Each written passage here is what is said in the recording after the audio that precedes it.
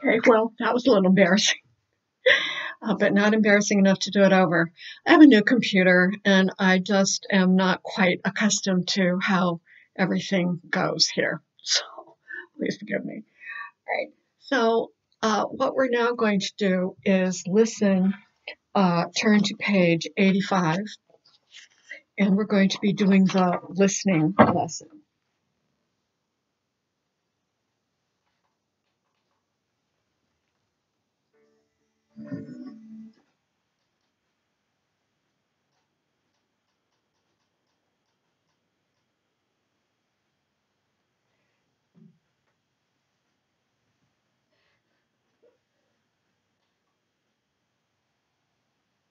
Unit 7, shopping.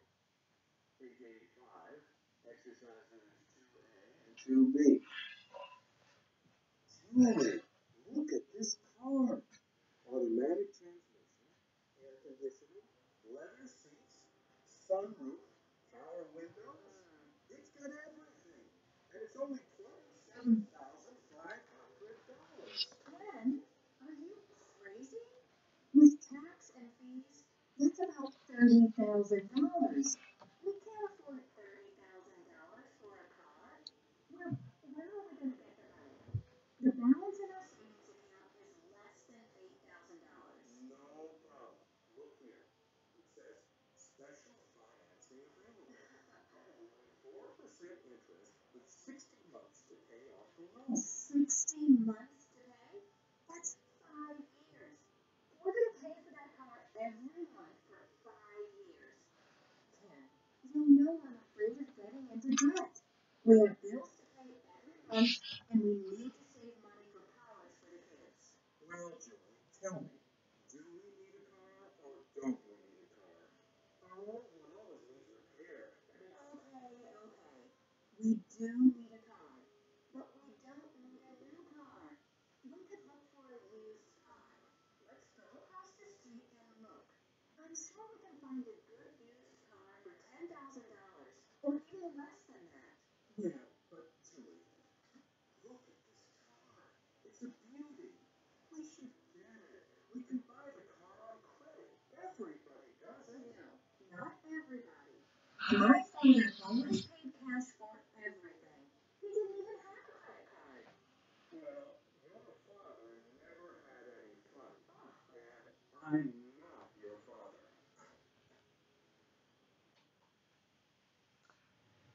Okay, so I wanted to ask how many people understood 100% of what they just heard? Okay, how many people understood 80%?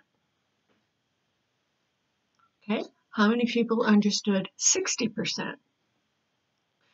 So for those of you who only understood 60%, I would like you to go to the back of the book on page 170.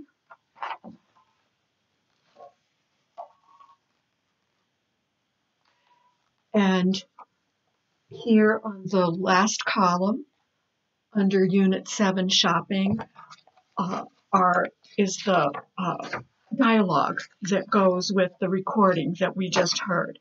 And so would you please turn to that page, and we're going to be listening and reading it again. Okay, hang on.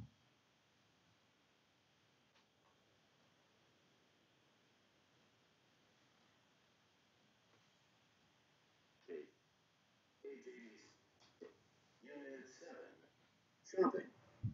Page 85, exercises 2A and 2B. You're going to be on 170. Julie, look at this car. Automatic transmission, air conditioning, leather seats, sunroof, power windows. It's got everything. And it's only $27,500. Ken, are you crazy? With tax and fees, that's about $30,000. We can't afford $30,000 for a car. Where are we going to get the money? The balance in our savings account is less than $8,000. No problem. Look here. It says special financing available. Only 4% interest with months to pay? That's 5 years. We're going to pay for that car every month for 5 years. Ken, you know I'm afraid of getting into debt. We have bills to pay every month, and we need to save money for college for the kids. Well, Julie, tell me, do we need a car or don't we need a car? Our old one always needs repair. Okay. We do need a car, but we don't need a new car. We could look for a used car. Let's go across the street and look. I'm sure we can find a good used car for $10,000 or even less than that. Yeah, but Julie, look at this car. It's a beauty. We should get it. We can buy the car on credit. Everybody does it now. Not everybody. My father always paid cash for everything. He didn't even have a credit card. Well, your father never had any fun, and I'm not your father. Page 85. Okay, so while I was listening, I thought I found a couple of places that might have been giving people trouble. So the first one might have been taxes and fees. Tax and fees. The next one, available. What is it? Available.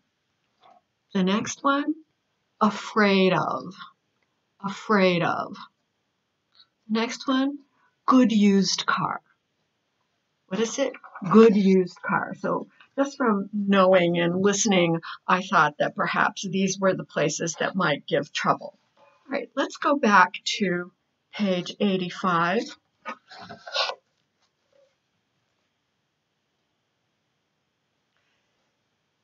To section 3 and read the vocabulary words once more, and then put them and read the paragraph that's just below it.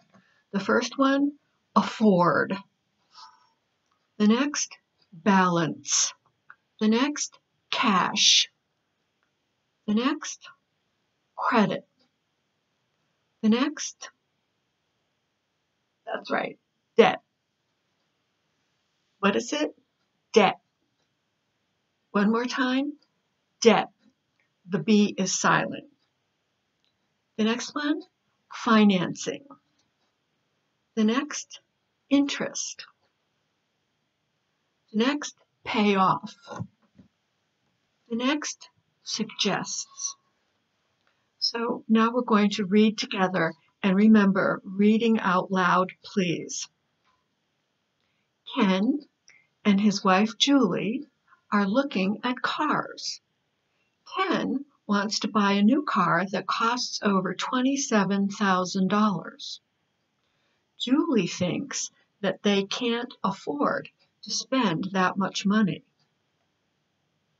The balance in their savings account is less than $8,000. She's afraid of getting into debt. But Ken says they can get financing to help pay for the new car. The interest rate is low, and they can take 5 years to pay off the loan. Ken isn't worried about buying things on credit. Julie disagrees. She suggests that they could buy a used car. She says her father never had a credit card. He always paid cash for everything. So looking at the little blue window here at the bottom of the page, it has useful language. The first one, to buy on credit.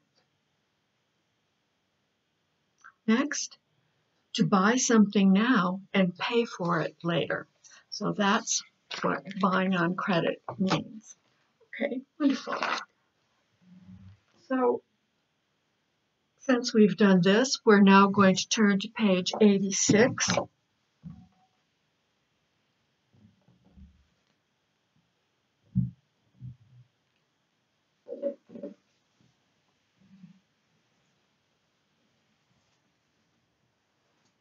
And I'm going to keep I don't think you can see that.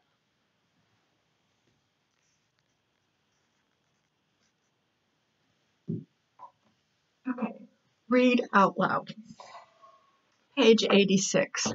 So here at the top of the page, it says modals. Okay, first up. Grammar focus. Could and should.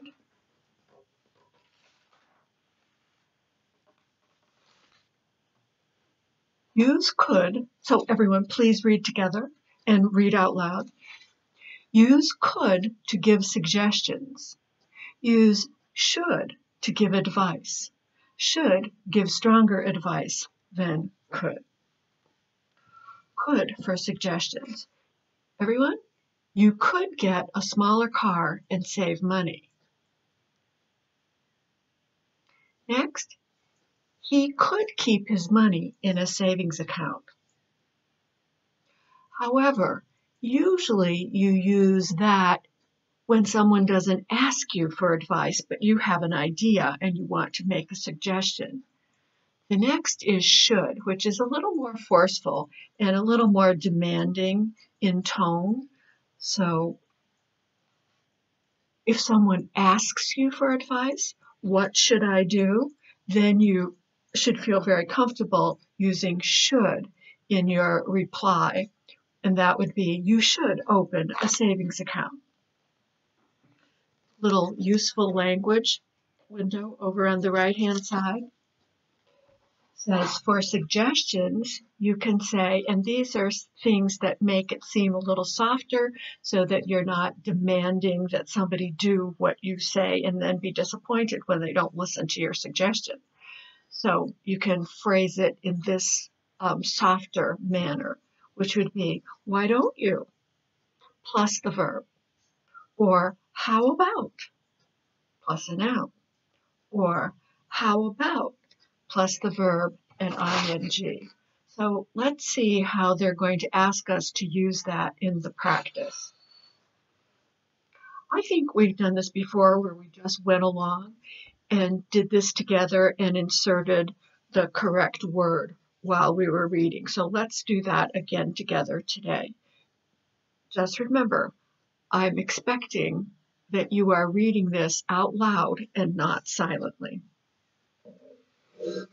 Here we go. My rent is going up again. What should I do? Okay, there's should in the asking. Here's my advice. You're a good tenant. I think you should talk to your landlord. Actually, I didn't pronounce that correctly. The word is tenant. And the first time I did not push out the sound of the last letter. So the second time I did, and the last letter is T, making sure that you push out the sound of the last letter. One more time. My rent is going up again. What should I do?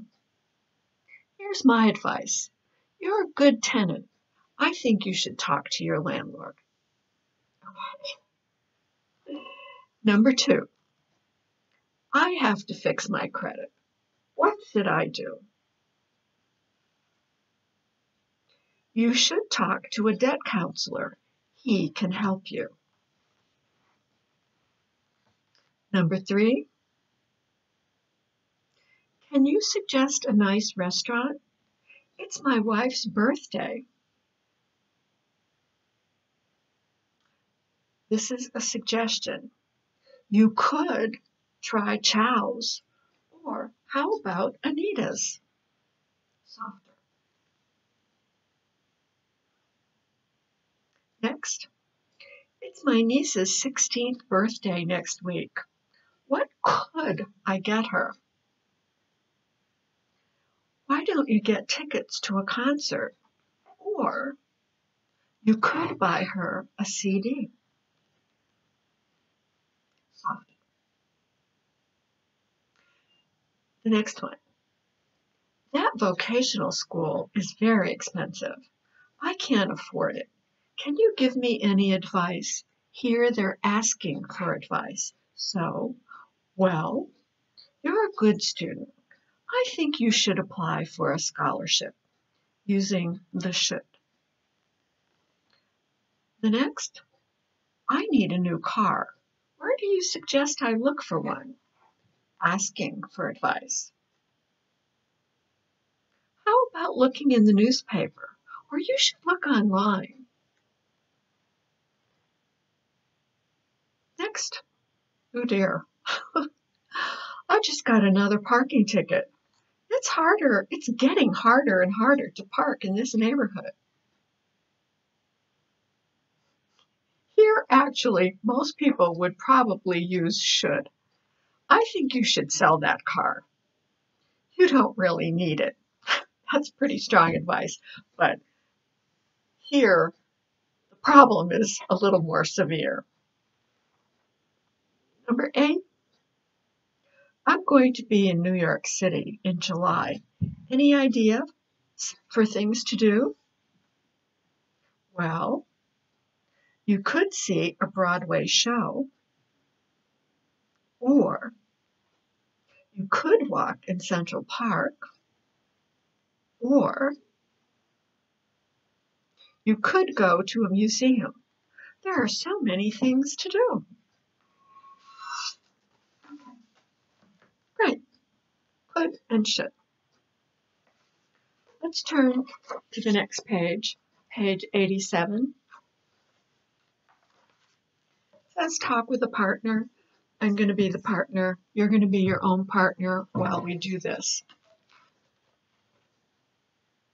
The example, my car broke down. You could take the bus, or you could ask someone for a ride. So this is advice. The next one, my rent is going up $150. Well, you could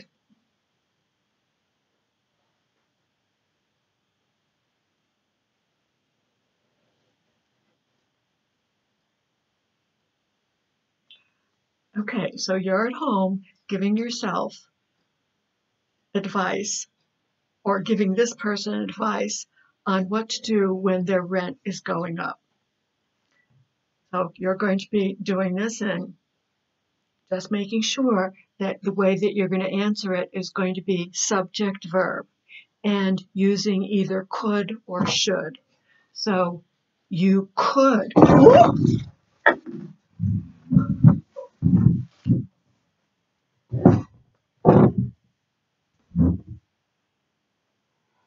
Oh, that was entertaining and surprising. So, do you have any advice as to what I should do?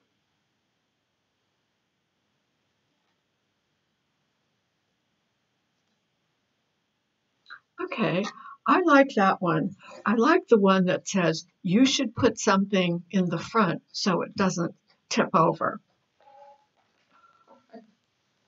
Just like the classroom. All right, here we go.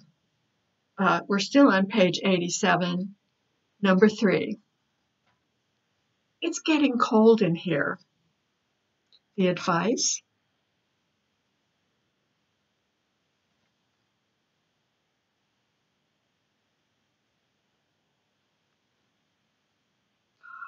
Okay, so you could turn up the thermostat. You could put on a sweater. Perfect. Number 4. I can't afford a new washing machine. You could. That's right. You could repair the one you have. Number 5. These shoes look terrible. Well,